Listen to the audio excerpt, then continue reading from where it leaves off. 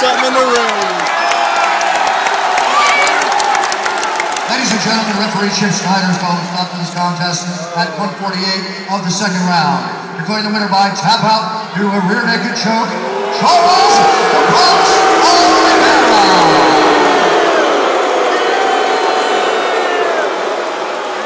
All right, I'm here with the winner, Charles Oliveira, and before I interview him, I want to say that I just spoke to the commission.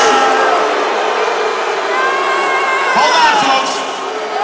I understand that you guys are all upset. I spoke to the commission, and they're going to review this fight afterwards. There was a blatant illegal knee that was not called by the referee.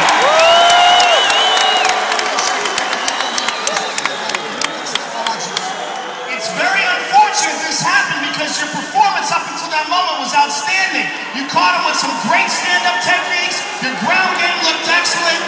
You caught him with that illegal knee. Was it just something you got caught up in the heat of the moment?